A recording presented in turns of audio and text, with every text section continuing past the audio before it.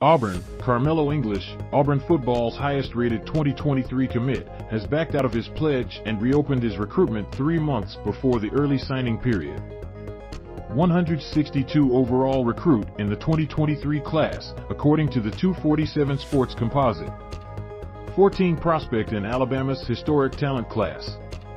He committed to Auburn on July 4th and visited campus for the Tigers' season opener against Mercer on September 3rd. English is a standout senior receiver for Central Phoenix High School in East Alabama, where he is coached by Patrick Nix, the father of former Auburn quarterback Bo Nix.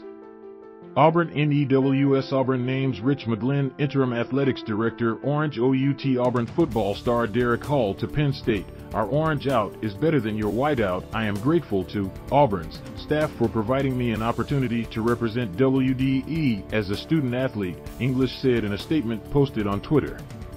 I have had several conversations with my family and have come to a difficult decision. English's decommitment drops Auburn's 2023 total to 7, with running back Jeremiah Cobb now the top remaining commit and the only one in the 247 Sports Composite Top 200.